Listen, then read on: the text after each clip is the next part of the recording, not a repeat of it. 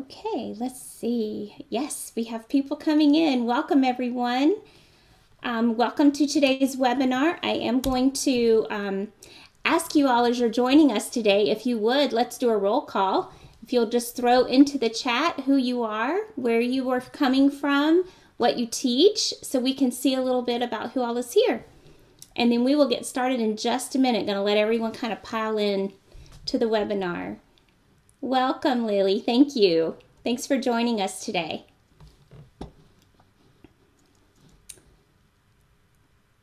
Oh, that's so exciting. Look at all the people. We're up to almost 350 people in here already. So let's give everyone just a second to pile in. Awesome. Look at, I see so many friends. So excited to have everyone here today.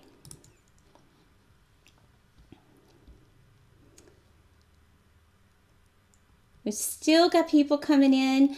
I guess I can go ahead and get started just going over a few details. So the topic of our discussion today, which if you have registered, you know this already, is teacher attitudes, experiences, and strategies towards gender inclusive language across languages.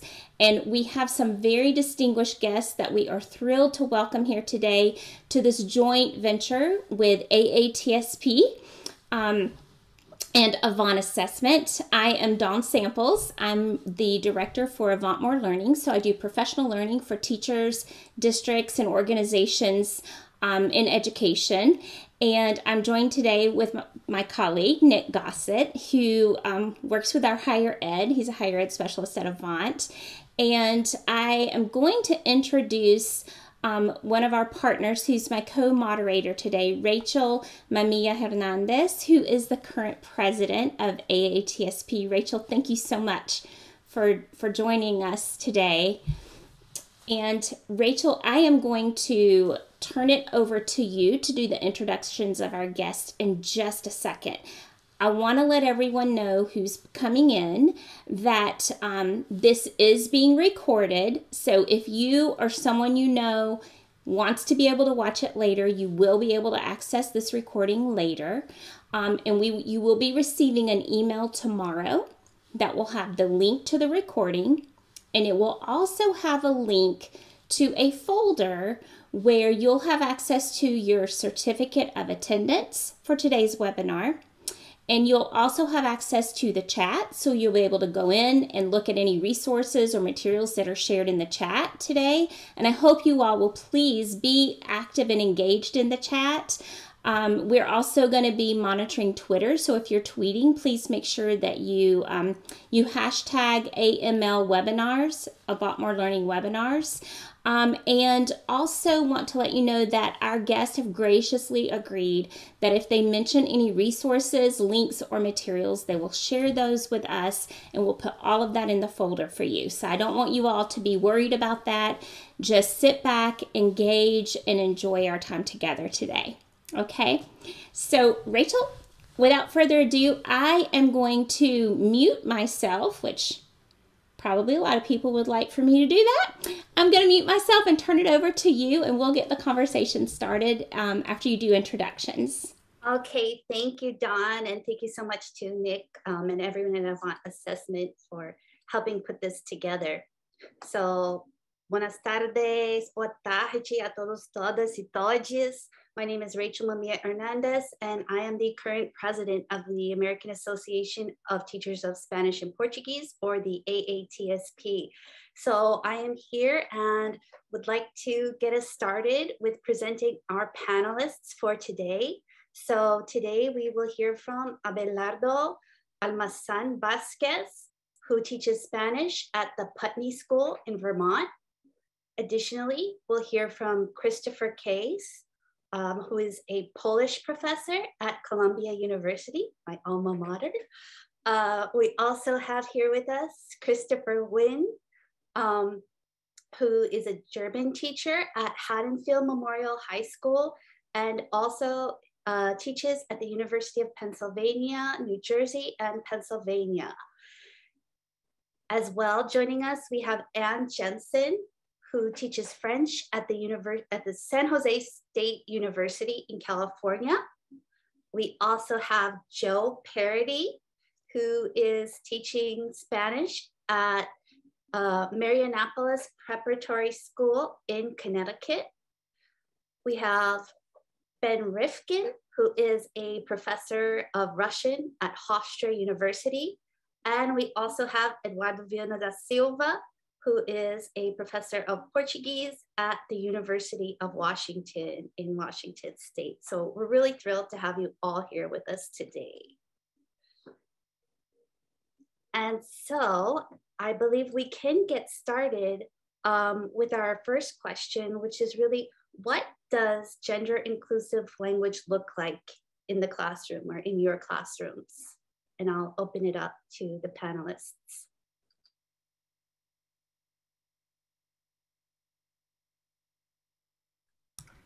I'll jump in first. So in my classrooms, in my school's classrooms, I, in addition to teaching Spanish, I also chair our modern languages department. And just about 3 years ago, we, as a faculty, were informed that we were admitting our first openly non-binary student. And 3 years ago doesn't seem like that long ago for us to be having our first, and I certainly recognize that. But for us, it was a real culture shift. And so as we as a faculty underwent some training to learn about what that would mean for us as a school community, in the language department, we started talking about what that would mean for our instruction. And so I was really happy that very quickly the department came to the conclusion that we would teach non-binary pronouns and adjectives and identifiers in every language and in every level, that it wasn't just about teaching it to the class that our openly non-binary student was in, because I'm using that word openly very intentionally. We're not sure how many non-binary students we have in our classrooms, but we also recognize that students wanted that language to be able to talk about their friends, their family members who identify with non-binary pronouns and markers. And so that is one very concrete way it looks in my classroom. Oh, thank you so much, Jill. Would anyone else like to share their experiences? Yes, this is Ann Jensen. Can you hear me? I'm joining by phone. Yes, we can hear you, Ann. Yes. I taught French at Gunn High School in Palo Alto for many years. And I retired in 2015 before non-binary pronouns really became relevant in classes. However, I currently teach at San Jose State University in the teacher education program, where I actually teach a methods course for credential candidates of French, German, Spanish, Mandarin, and Japanese. And in that class with my student teachers, we also talk about using non-binary pronouns, because obviously in French and Spanish and German, everything is gendered. There's he, she, and it in German, and everything is masculine or feminine in French and Spanish. So in my French classes, I would have, although I'm not currently teaching French, used the IEL form, I-E-L, which is the gender neutral form that the French use. And I would also tell my students that, this issue is prevalent all over the world. And unfortunately in California, in general, we're a very open state. And so students feel pretty safe about revealing their identities. But unfortunately in other states, this is not necessarily the case. So this is what happened at Gunn High School, actually, and what I currently do at San Jose State University. Well, thank you so much. And Ben, would you like to share your experience? Sure. So my experience is actually sort of out of the classroom, in the sense that I have held leadership positions for a number of years, and I last summer was getting ready to teach first-year Russian for the first time in over a decade. And in order to prepare for that, I wanted to learn about strategies that others in the field are using to make the Russian classroom more inclusive for people who identify as non-binary. And Russian, like what Anne was describing, is, I think, more highly gendered than the Romance languages, and possibly along the same lines as German and Polish. And the last time that I taught, in the past, when I've taught first year Russian, I've often begun class with the semester with just asking students if they're a student and saying, I'm a professor, to try to get language going that's, involves some cognates. And the very word for student in Russian comes in two flavors: the masculine version student and the feminine version studentka. So right away, before students have a chance to negotiate anything else, this gendered binary is right there, right up front. So to prepare for this experience and to be more inclusive than I knew to be 10 or 12 years ago, I reached out to colleagues on a global listserv for Slavists to ask for resources for students and for teachers of Russian about pronoun options, so that I could be prepared for the diversity of students in my classroom and be respectful of them and inclusive of them. And I did get some very helpful information about the pronouns that non-binary individuals who are native speakers of Russian are using themselves, and they vary, so there are lots of options. But I also got a flood of hate mail to me on the listserv, and Chris, you may have seen it, as well as hate mail to my hofstra.edu email address that wasn't posted to the listserv. I am a cisgendered straight white male. I hold the rank of professor with tenure. I am a prominent professor of Russian in the United States. I'm very secure in my professional position. But the hate mail that I received was a sign of the homophobic and transphobic rage in my profession around the world and in the world more generally. I experienced a tiny bit of it from a place of great security. And it made me shudder, and it made me think about how it might feel for an assistant professor without tenure, a lecturer, an adjunct instructor, a graduate student teaching assistant, an undergraduate, a student in high school, middle school, or elementary school, all of whom hold far more precarious places in the power dynamic of the educational system in which they teach or study. And that just made me redouble my efforts to do what I can to make sure that every student feels welcome, safe, and included. So thank you. Thank you so much, Ben. Abelardo, did you have a comment you'd like to make? Buenas tardes a todos, todas y todes. Gracias por la plataforma, el espacio, and for everyone to joining us this evening. As my colleague and good friend Ben mentioned, I think it is also important to acknowledge our positionality before talking about these conversations. And when I say positionality, again, echoing the sentiment, soy hombre, soy mexicano, tengo papeles, tengo mucha seguridad en mi trabajo, y soy una persona cishet. And that is extremely important to say, because alongside these conversations about what does it mean to honor and validate all of our identities present in our classes, I feel that it's also important to examine this as an opportunity to redefine what does it look like to reimagine what it means to be a man these days, to be a cishet man.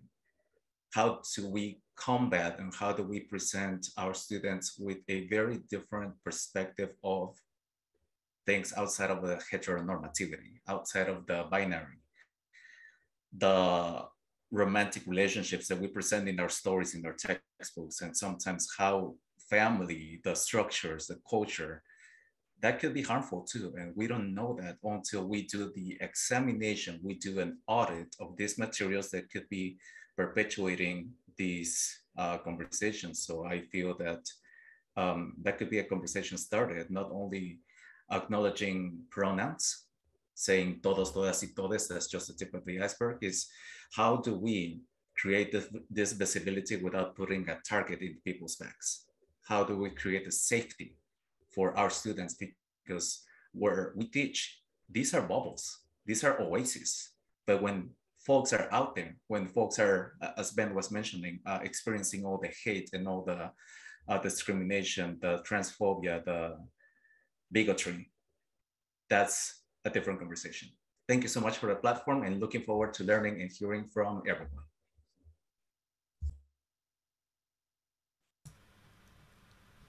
Before we go on, I just want to just pipe in to let you all know, those of you who are asking questions in the Q&A and in the chat, I'm taking down your questions and I'm sharing them with the panelists, and we will try to get to all your questions today. If we don't, we will work with the panelists to get responses for you to those questions. So just know that as we go around, we see your questions and we're going to work on getting them answered for you. Okay, and I'm also going to push a poll out in just a moment just to kind of see who we are in terms of what levels you teach, but I want the conversation to keep going. You guys can just do the poll and dismiss it, and then we'll come back to it in just a little bit and look at that. Okay, go ahead, keep going, guys. I would like to add that for me, it looks gender inclusion. First of all, I'm Eduardo Viana da Silva, and I'm at the University of Washington in Seattle, and I'm gay, and I'm Brazilian. I think this is the conversation around inclusion. It's very much a process. It's not something that's completely done, that we know all the answers for. For me, I understand that I have the privilege of being in Seattle. That's a very progressive city, and I think I learned from students, and I really mean that. When I first heard that you can learn from students 20 years ago, I used to think, what is that about? I cannot learn from a student. And now I'm actually learning from them, because their understanding of gender identification, it's much more fluid than my understanding of gender identification. And they don't have so many hang-ups around that as I do. And from having students who are non-binary, and from having students who are trans, and LGBTQ students, and female students that are also very accepting, and male students as well that identify as cisgender, but they are very accepting of other gender identifications. I've learned from them, and I have incorporated that in my teaching in the past few years. That would be my first thought on the subject. Thank you so much, Eduardo. Christopher, did you want to add something? I saw your hand raised. Yes. Yeah, sure. I'll jump in here as well. And like Eduardo, I think that this is a process of learning from the students, and my involvement in this topic and my, I think, presence in this webinar owes itself entirely to the curiosity of students, the sort of the energy of students, the desire to, exist in a, I suppose, more gender equity world. And so the exploring and the experimentation with pronouns comes a lot from those questions that are asked on the first day of class.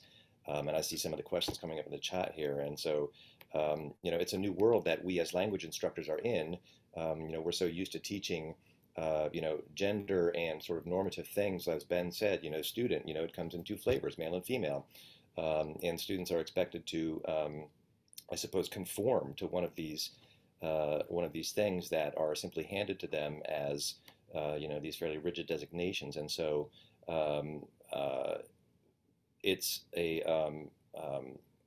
challenge as a language teacher to kind of push back on one's own experience and one's instincts and one's sort of ingrained strategies for teaching over the years. And so I just wanted to say here, as in the opening question, that I really think that this is a collaborative situation, and that it's the students themselves, I think, as also Joe pointed out, the entire impetus comes from, people entering education programs, education systems, foreign language classrooms, and wanting to express themselves in a way that feels empowering. And so we as educators are responsible for meeting that. And it actually is quite exciting because then we ourselves get to experiment with our own languages and sort of engage new ideas about gender in language. So well put, Christopher. Thank you. And just going to our other Christopher, I'm not sure if you wanted to add anything, Christopher Gwynn. Thank you. I would say from the public school classroom perspective that the teacher has the responsibility for the safety of the children in all of its forms, and teaching young people who are still considering their identities, dabbling in identities, and trying to figure out their place in the world. We have a special responsibility to make the classroom safe. I teach in a particular school where I think every single student has a rainbow something on his or her book bag, jacket, shoes, everywhere. And that creates an atmosphere. And I'm teaching particularly a class of freshmen this year, and they write a journal each week. And in the middle of the year, one of the students wrote in the journal, I told my family this weekend that I'm non-binary, and they were accepting of me. I told my friends they were accepting of me, and I wanted to tell you.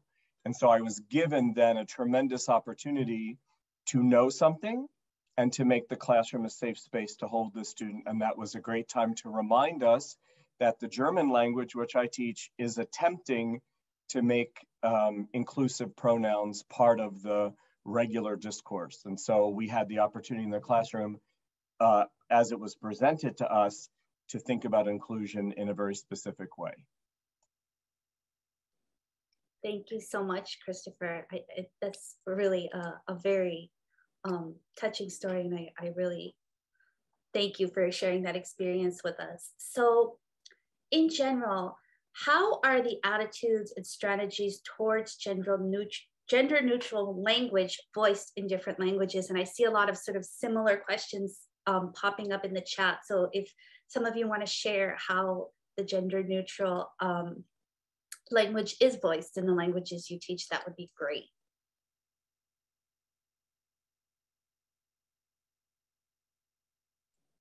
I can start reading. Yeah, go ahead. I was reading one of the questions, and I'm almost positive that it's a similar case in many other languages.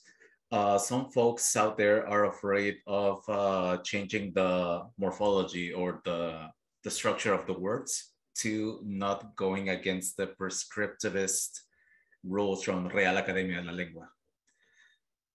I see this as baby steps. I see this as a way to ungender the language without falling into creating a list of synonyms and adjectives and nouns that are already genderless. Spanish language, it's so rich that if we create the strategies from damas y caballeros to hola mi gente, instead of using hola a todos y todas, just using hola, gracias por estar aquí, switching intentionally the message without acknowledging the hypergendered nature of the Spanish language. It's a technique. It's in English, I believe it's the same when people used to say actor and actress, or people say it's just an actor, or waiter or waitress is just a server now. So learning those little words that are already genderless, it's a first step. But some of us who are really wanting to make the disruption, who want to make a statement that we are using ellos, todes, chiques, pibes, there are so many ways of doing this because we are in the mindset that Real Academia Española is not going to come here and show us the red card, the yellow card, like, oh, you're using the bad language. But we are using it for the safety, for the welcoming, for the sense of community building in our classrooms. And that stays right there. So that will be my testimony, whatever.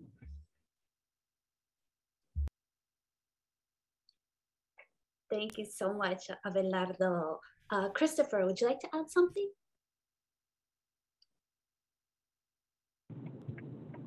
Yeah, sure. Thank you. Yeah, I'd like to say something maybe to come at it from a slightly more conceptual direction.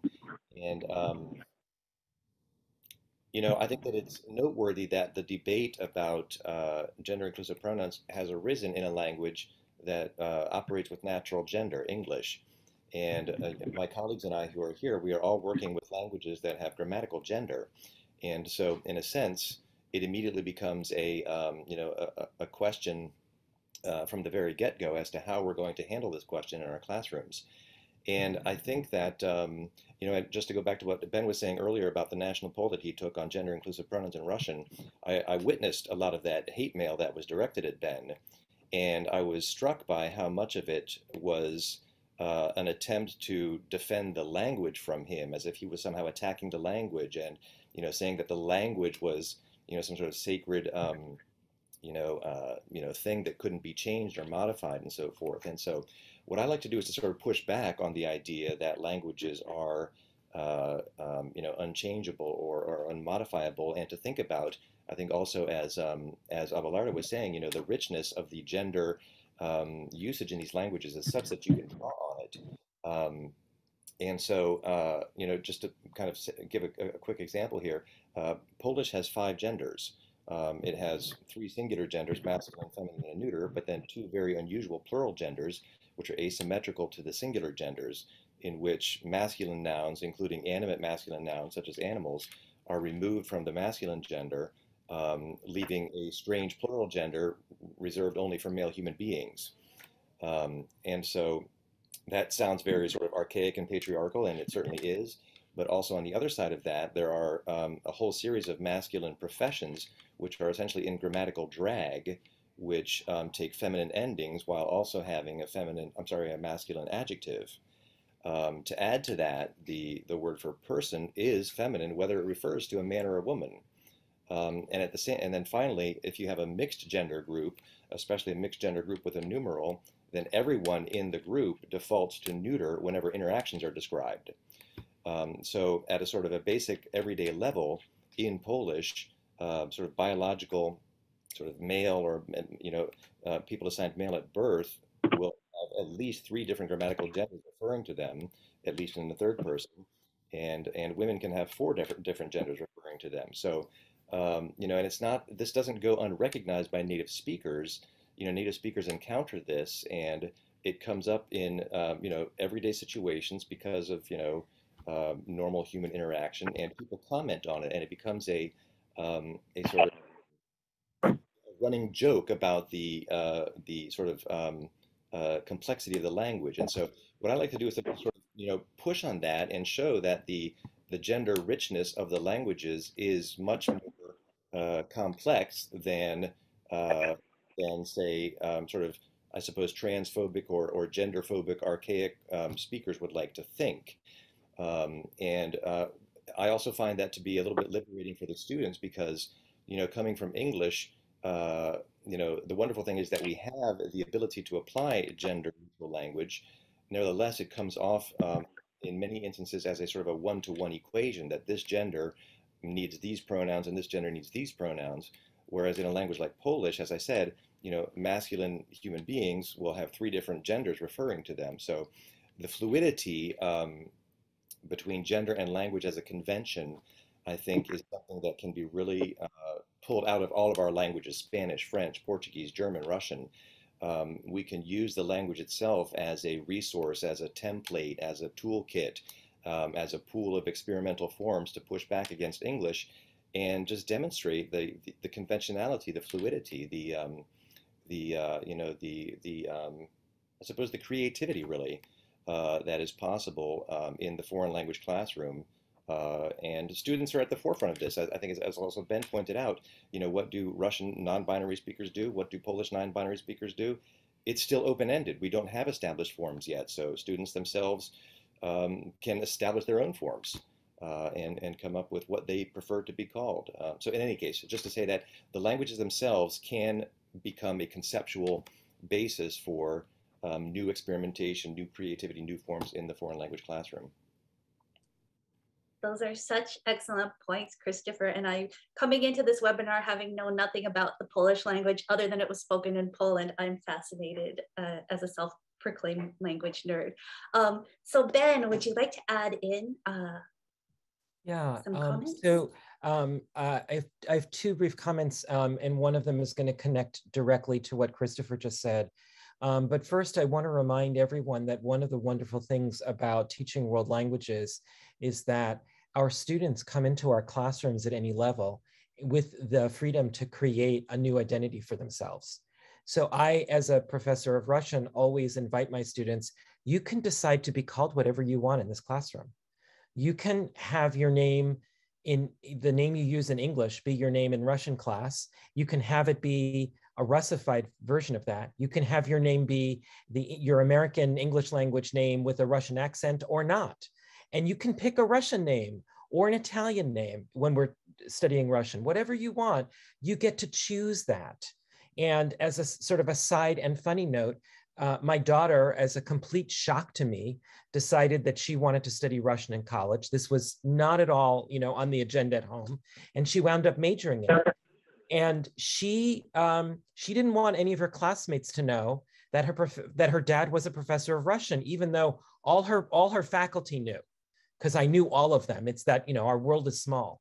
And there's this one point where in her study of Russian, when her teacher said to her, they were learning how to talk about what someone does for a living, and what does your mother do for a living, and what does your father do for a living?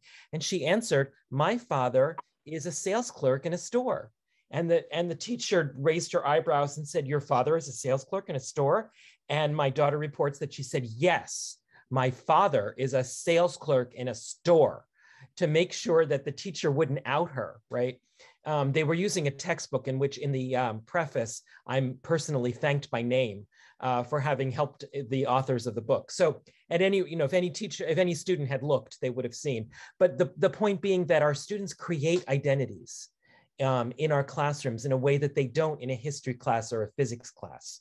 And that makes our spaces that much more fun and imaginative, and creating all kinds of potentialities for our students.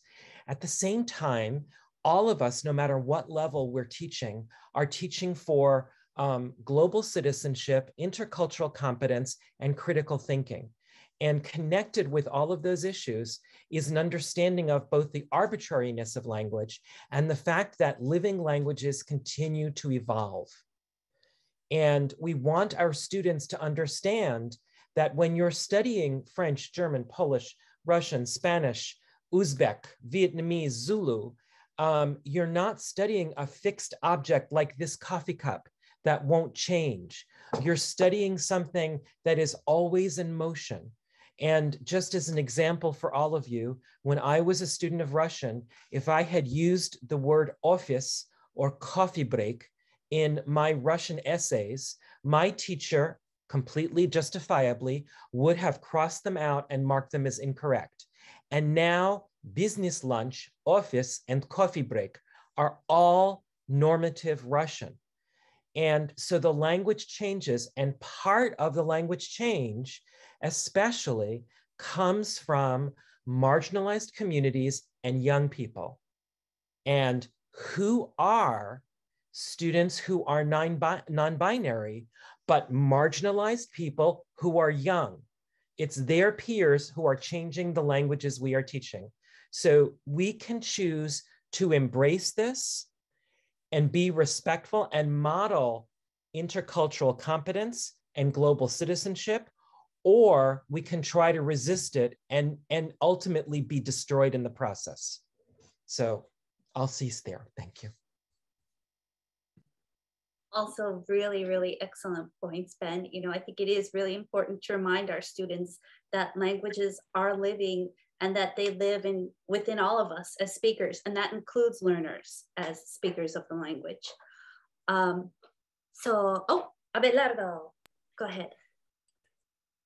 Another thing that I'm reading in the comments, it's about correctness and how do we say this right and wrong. But I would like to invite the participants, especially the ones who are native speakers as myself, as a Mexican national who came to the US 20 years ago. How did Spanish language came to our country, to Mexico? How the language was given to us, to our ancestors. Nahuatl, Maya, Zapotec, many of these languages were genderless already. If the participants are familiar with a group of community in southern Mexico, in el estado de Oaxaca, Juchitán de Zaragoza, some of you may probably know this community known as Muxes, M-U-X-E-S, Muxes, who are a community that defines the social constructs of gender these days. And they're an indigenous community, and their language is genderless. So I wonder sometimes from an approach that tells me like, oh, Abelardo, you're teaching the gender neutral language. It's such a liberal, white, granola, left-wing propaganda. But a lot of these languages were already genderless, and they were imposed by the colonizer, the invader, the Spanish conquistador. And up to this days, wouldn't it be an amazing sign of empathy to say like, hey, we can transform the language just to be empathetic with these communities, not only about those who are non-binary or gender fluid, but again, many of our First Nations, many of our communities in Mexico and in many Latin American countries who didn't have Spanish as a first language, and their languages were genderless already. I think it's an act of empathy, and it's a sign of like, hey, we see you, we welcome you, we want to be part of your community as well. I wish I knew Nahuatl, I'm going to be frank. I wish I knew Maya, I wish I knew Zapotec. So the least that I can do is challenge the heteronormativity, el masculino genérico, for the sake of welcoming this group of people to my curriculum. That is such an excellent point, and so important for many of us to remember, especially those of us that teach languages that are tied so closely to colonialism, in that many of the indigenous cultures, or the cultures that were brought from other places and forced into the places that we teach, did not see gender or express gender in the same ways as the standard languages. Joe, go ahead. Could I say something else about French? Or oh yes, sure. And since you're on the phone, I'll let you go quickly, and then Joe, I'll come right back to you. Okay. All right. Okay. Yeah. The French language is obviously has genders in it, and one of the things that the Académie Française has done is that they have actually recognized the IEL form that I talked about earlier. So they are making progress, and many of the things that the other speaker mentioned about teacher and actor and actress and things like that, most people now refer to a server rather than a waiter or a waitress, and they refer to somebody as an actor or a professor. And so the French are coming a long way, I think, in that respect. And another thing that the American Association of Teachers of French has done is that we created a commission on diversity, equity, and inclusion. I will share the website with you, because we have a whole set of materials on discrimination based on race, gender, religion, and disabilities. And lots of resources for teachers, lots of PowerPoints, articles, things like that, to really give teachers who are teaching French, obviously, a lot of resource about what diversity, equity, and inclusion means in French. So anyway, I wanted to share those ideas with all of you and for everybody out there who's a French teacher. I can't see the chat because I'm on my phone, but I wanted to add that. And I was just going to say, you're getting a lot of thank you ands. Please share, and so okay. We'll make sure and catch that for everyone. Okay. Yeah, I'm going to launch the poll, if you don't mind, real quick, Rachel. I am going to launch the poll. I didn't want to interrupt anyone, just because we are getting some questions for our panelists from various levels. There's some questions that have come in from some elementary teachers about addressing this at the K-5 classroom. So I'm going to launch the poll so we can get an idea. And so you guys go ahead, respond to the poll, and I'm going to let Rachel, you go back with Joe and Christopher while everyone responds, and then we'll go back and look at the results in just a minute. Great. Thank you, Dawn. And I love that idea and what AATF has done, and I definitely going to give some homework to my AATSP colleagues. So go ahead, Joe. Yeah, thank you, Rachel. Merci. I think that's great. Kudos to AATF. I wanted to say, and I thank Ben and Abelardo and my fellow panelists for reminding me about acknowledging one's positionality, because as our school decided as a language department to start adopting non-binary language, I first had to recognize that I am cisgender. I am not a non-binary or a transgender individual, and I am also not a native speaker of Spanish. And so, to look into language that we would adopt, I began researching what LGBTQ plus communities in the countries where the language is spoken as a native language, what they were doing. And that was how I began the work. And that's where I discovered that this work is being done in target language communities, and it is coming out of target language communities, coming out of LGBTQ plus communities in target language communities. And that includes target language communities within the United States as well. And so that was how we began the process, and where we came to. So really centering the experiences of non-binary individuals and native speakers of the languages. And I want to talk to the secondary educators out there who are concerned about outcomes, right? About AP tests and seal of biliteracy tests, whether those are stamp tests or Apple tests or whatever it is. You know, as an AP reader, my understanding is, and thank you, I think it was Nick who answered in the chat, the Avant policy. But as an AP reader, right, we're looking holistically at the language that the student is able to use. And so if they demonstrate control with non-binary language and they use non-binary adjectives that agree with their non-binary pronouns and their non-binary nouns, they're demonstrating control of the language. And that is well within the rubric of success in in the AP language tests. And just quickly, because I just saw it pop in the chat, we use ella for Spanish in our program, and e as an adjective marker. And certainly happy to talk about this more with anyone.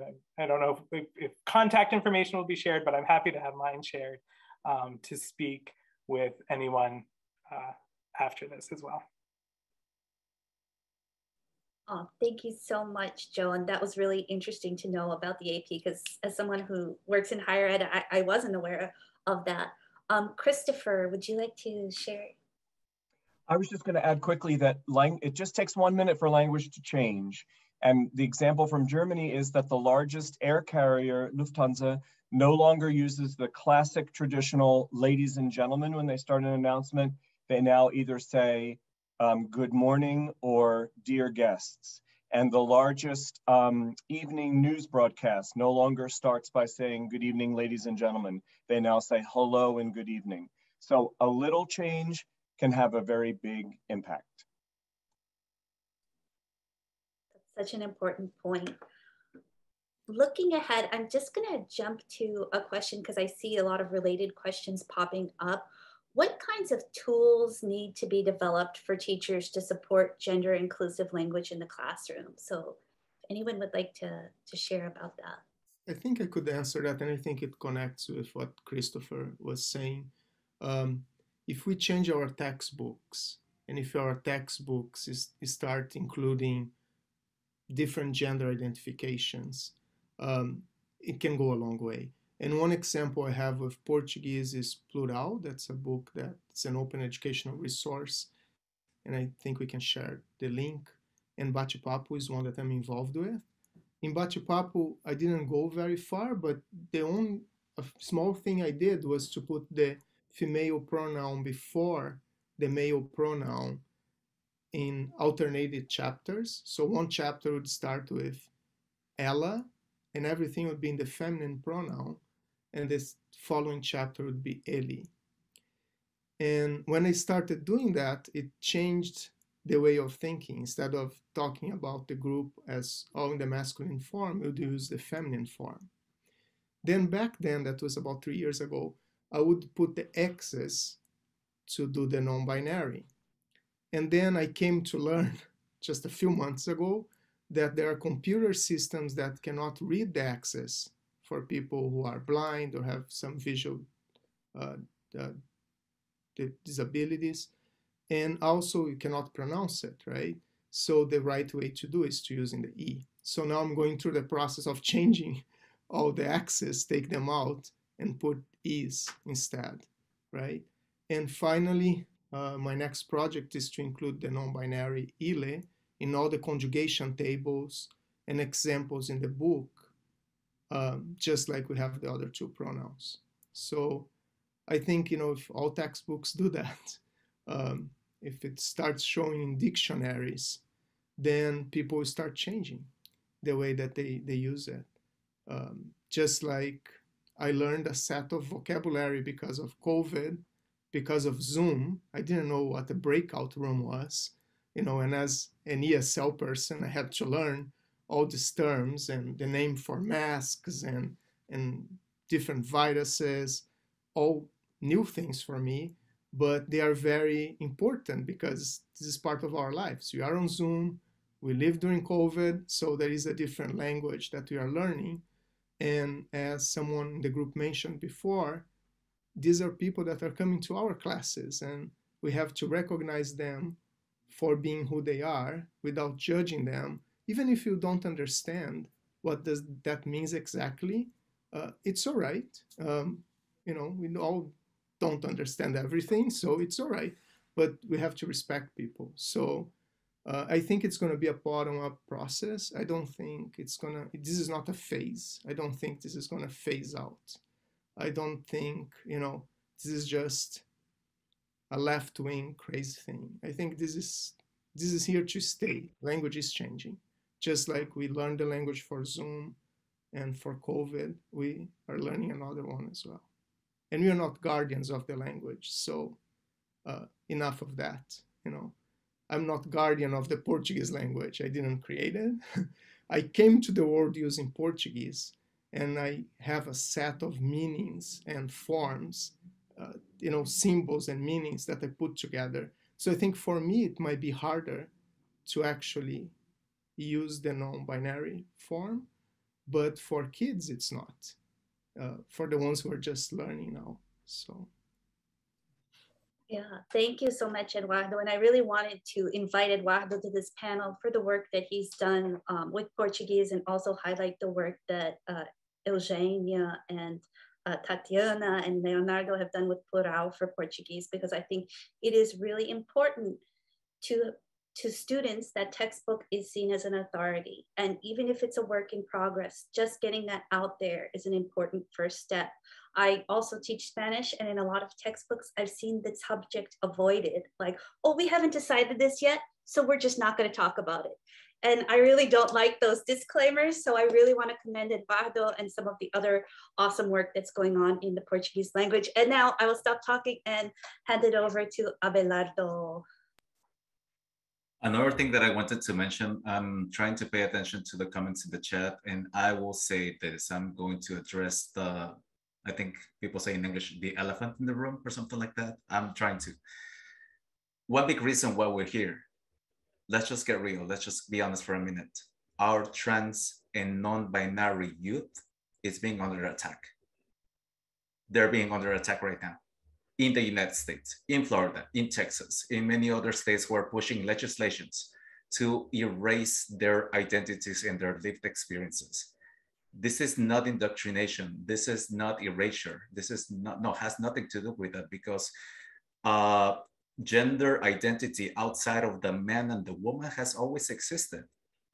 And it's very sad to argue what is right or wrong in the grammar when our students are the ones who are experiencing trauma and they're experiencing distress. They're not going to perform well in classes, not only in languages, but in other classes. So the little thing that we can do in affirming and validating our students' identities just by putting an E to AJ or Yel or Eli or Elu in other languages, I'm not exaggerating when I say that could be life-saving.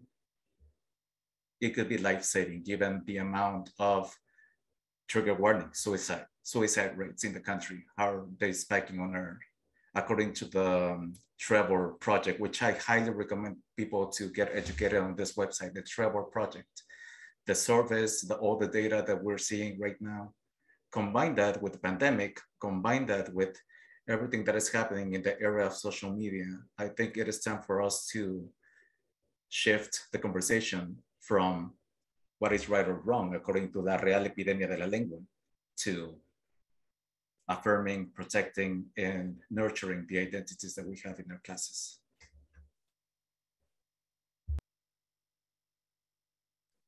So well said. Really. Go ahead, Joe. Did you have a comment to add? Yeah, I just wanted to follow up just a little bit about my context. I recognize that a lot of you listening this evening may be thinking to yourself, you know, I don't know if I can do this in my school. I don't know if I can do this in my community. One thing I failed to mention when I was talking about my school at the beginning is I'm actually at a Catholic school. And I have heard absolutely no pushback. Now, that doesn't mean that people above me haven't heard pushback, but it hasn't come to me. That we are using language to recognize and honor our non-binary students and community members, because that is what is appropriate to do for our mission. And so I understand that there can be a lot of hesitation around topics like this. But just know that there may exist more support than you expect, or you may have allies working around you and with you, and that allyship point is so important, right? You know, from my position, I am, and coming from someone who benefits from much privilege in society. And so anything I can do to use that that privilege for my trans and non-binary students, I think is just so important to echo what Abelardo said. Definitely. Go ahead, Christopher. Would you like to add something? Yes, if I could add something too, just to sort of second what Abelardo said, and something that also I believe Ben mentioned earlier, it's incredibly important in published materials to represent multiple identities so that diverse populations can see themselves in the, in the materials that they are using to learn the language. In my own situation, I teach Polish, and I believe that, I have not encountered a Polish textbook in which everyone is not cisgendered European sort of stock, descended, white, heterosexual. So it's incredibly normative. But in any given semester, as many as 60% of my students are students of color. And so they simply don't see themselves in the materials. And, it's a very tragic situation because students see published materials as so normative. If you don't know the language and something is handed to you, you take it as as an indicator of the way things are, or some sort of truth, or some sort of baseline identity. So it's very important for those of us involved in language instruction. And I know, as Ben mentioned, he authored the first textbook that has a same-sex couple represented, and a part of the language teaching sort of narrative. So I'm always struck by how imposing published materials are on students' sort of sensibilities, and they just accept it as a normative thing. So it's a very fragile and fraught situation for us. We need to And I encourage folks to author their own materials, which I'm doing right now, to compensate for that, simply because to put identities out there in print to begin using the forms is already to create a safe space for students to take the baton and then generate their own identities in the foreign language classroom. That is such an important point. You know, we really need to honor our students and who they are and help them see themselves and be seen in a way that aligns exactly with who they are and that affirms their identity. So that's such an important point, Christopher.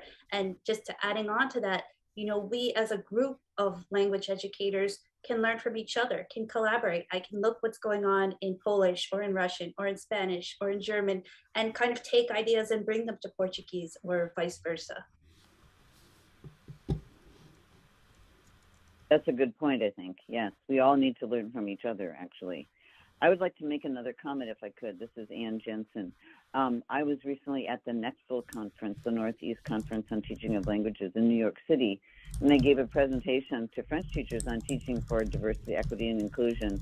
And many of the teachers in the presentation said that they were quite afraid to actually broach the subject of diversity in their classrooms because of school board laws that have been passed.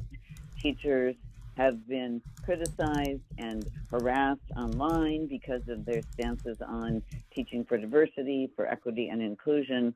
It's a really scary time that we're in right now, I think. So the more we can support teachers in states that have passed some horrible laws, I think the better. If I could speak to that and some other things that we've been saying, I'd like to. We've been talking a lot about our students' identities, and I do want to make sure that that is centered, because I think that that needs to be at the center. But we also have to be mindful of the fact that even for our students who are cisgendered and identify with one of the binaries, they live in a world with family members and relatives and neighbors and friends who are not. And one of the problems that we have with our instructional materials is that they tend to present a certain monolithic approach to the culture and the language that we're teaching. So, I'm in awe of people who teach languages like Spanish, French, and Arabic that exist in so many different dialects that can be in some cases incomprehensible to native speakers of one dialect to another.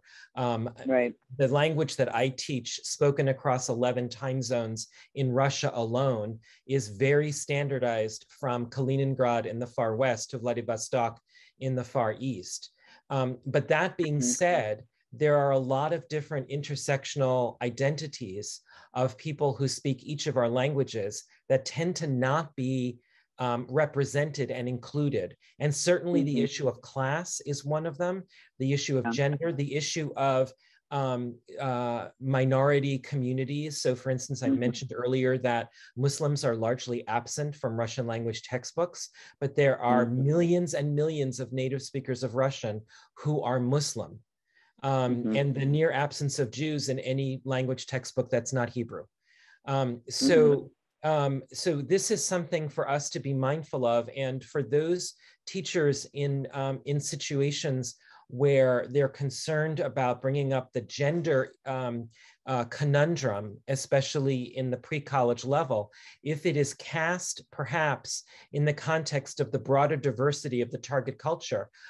There are people who claim that homosexuality or being transgender or being non-binary is somehow unnatural.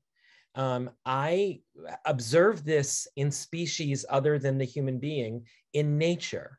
What I don't see in species other than humans is homophobia and transphobia. Those are the things that are unnatural. And so by focusing our attention on the broad diversity of the cultures we teach, the gender and the non-binariness becomes part of that bigger and broader and more beautiful picture. Yeah, well said. I totally agree with that. I know in French, we were trying to much more include French as in the Francophone world, in the French-speaking world. And so students do not just learn about the French spoken in France, but we talk about Martinique, Senegal, Quebec, Haiti, and so forth. So we really are trying to sort of make students realize that French is not just spoken in France. And there are many people in the world, many religions in the world, many types of people in the world who speak French. And if you approach it from that angle, I think it's probably better and you'll be more successful than just treating the topic of cisgender or homophobia or whatever.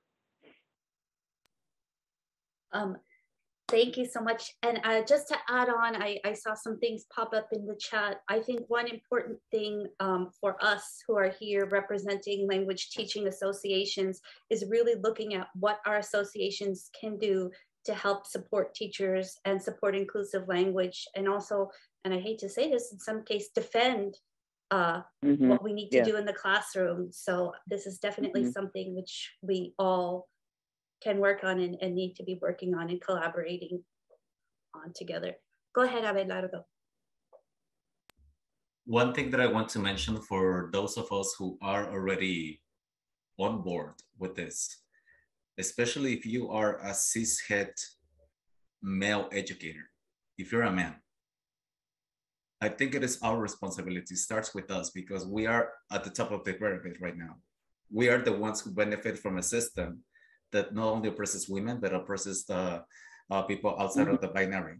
So it starts with us. It is not the job of all the trans and non-binary people to keep educating and making us feel comfortable in our homophobia and transphobia. So it requires a lot of reflection on the things that for example, in the personal experience coming from the sickest machismo and sexismo in Mexico, so relevant, so permanent. But I feel this is an opportunity not only to create the safe and affirming spaces for our students, but also to examine our positionalities a lot deeper. And how can we model that? Again, speaking as a cishet man in a position of power and not having to worry about like what restroom am I going to take in an airport, or what like place should I be sitting or holding hands with my partner and stuff like that. So it starts with us. Especially if you identify as a cishet man, we can create a new conversation around what it means, maleness and masculinity, and our students will be really appreciative of that. Yeah, I totally agree with that. We live in a white male-dominated world. And even for people who are LGBTQ, which is my case, there is a spectrum of masculinity, right? So I think more and more people who are straight as well, they don't all identify in the same way. It's not a monolithical identification. So the binary doesn't quite work for a lot of us, even the ones who identify as male or female, and that's just a fact. It is what it is. I think accepting people for who they are without judging them, it's a great example that we can give in our classrooms and in our lives as well. I just want to say that I've seen in publications in Portuguese that even people who sometimes talk about these issues, they still use just a female-male binary language. And it would be interesting to see people start using, plurals or that are like the they form that is more neutral instead of saying he or she. And using that in their articles and using that in their language as well. I think that would help a lot. Yeah. In French, we have the pronoun on, O-N, on, which really is not male or female, it's neutral. And a lot of people use that to describe their activities. They'll say, on va à la plage, we're going to the beach, which means we're going to the beach, I'm going to the beach, you're going to the beach. It's sort of this catch-all term, and that has actually made a big difference in French also.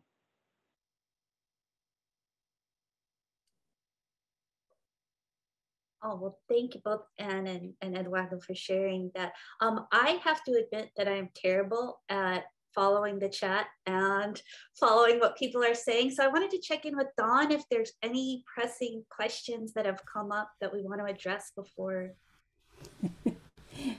Well, just about 39 of them in the Q&A and about 100,000 in the chat.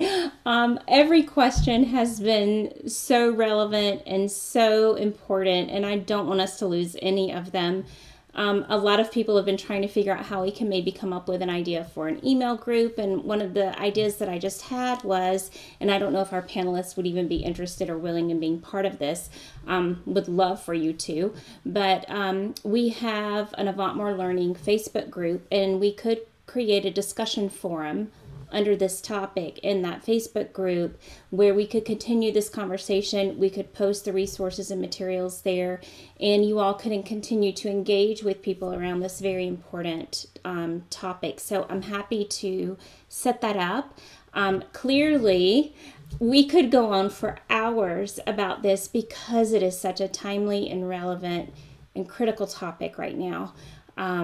Okay, I'm getting a lot of yeses, so definitely I will work towards doing that, and facilitating that. And I just want to say thank you to you all for taking the time out of your day to discuss this topic. I think everyone who's attended has just had such insightful comments about their experiences. Their questions show that they've really been thoughtful, and they're trying to be very intuitive and supportive of their students, and they're also trying to be respectful of the language and practices. It's a tough time, but hey, it's been a tough time for a while, so we're hardy, we're resilient, we'll get through this. And I think that us being able to communicate together and you all being so willing to share your expertise, truly, thank you. Thank you all. And Nick, thank you, and Rachel and Sherry for working on getting these wonderful panelists together for us to have for this event tonight. Who knows, we may need a part 2 down the road, because I really think this could go on for a while. It sounds like it. I really think this discussion could continue. So, yes, part 2, lots of part 2s. Okay, so we may need to talk about a part 2 if you all are willing, and maybe we can continue this conversation together. I do want to share the results of the poll very quickly. I know it's the end of the webinar here, but just so you all get an idea, we did have representation from every area here tonight. So thank you all for coming and for attending and being part of this. There's going to be a survey when you all exit the webinar. If you'll complete that survey, that's part of what helps us know how we can support you through these kinds of webinars. Any comments or questions you may have for the presenters, we're collecting all your questions. We have all the chat. You're going to all have access to all the things. And we may have to just move some of these over to our new discussion forum that we're going to start so that we can continue this together. So I don't know, our panelists, do you have any thoughts you would like to leave us with as we come to the close of the webinar tonight? I wanted to say that I sent to Dawn, and I can't see you, so I sent you a link by email, a link to the AATSP Diversity, Equity, and Inclusion website and Facebook page, where there's lots of material. Perfect. Awesome. So we'll make sure and get that shared for everyone. Thank you. I'm going to have to say goodbye. Here. Okay. Thank you, Anne. Thank you so much. A quick message to the folks who are still hanging us with us this evening. I want you to know that it's not an overnight process. It's not something that happens in a short period of time. Take it from me, as a person who grew up in a very sexist, macho culture. And it took me years to come to this place. There was a lot of painful moments, and up to this day, there are conversations that I can't have with my family, my own family. But I'm here because it's not about the family, it's about the students who are in my classes these days, the present and the future students, and maybe the ones who joined us this evening. I think some of them came because I teach them and they're in the dorm.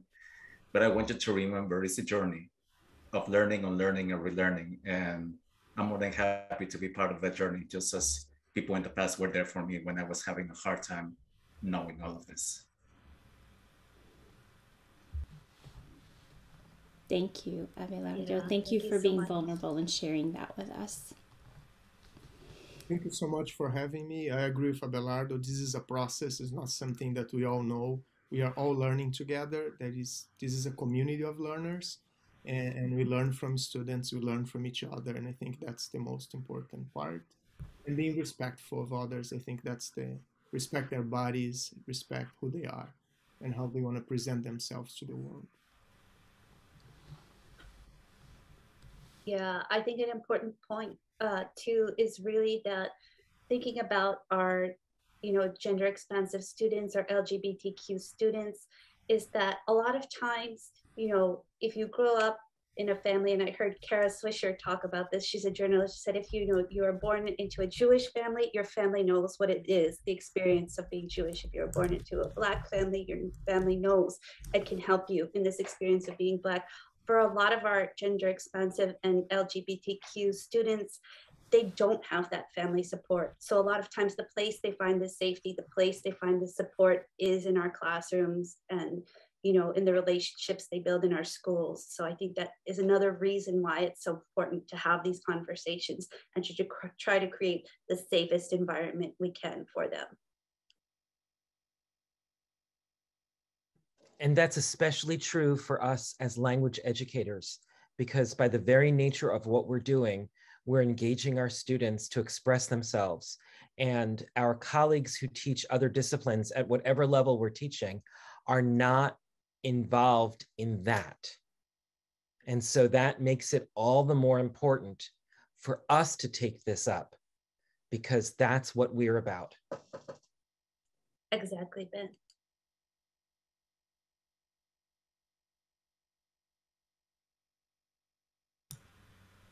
Okay, well, I think that's a wonderful note to end this on, actually, Ben. It's up to us to take this on. So we will take it from there.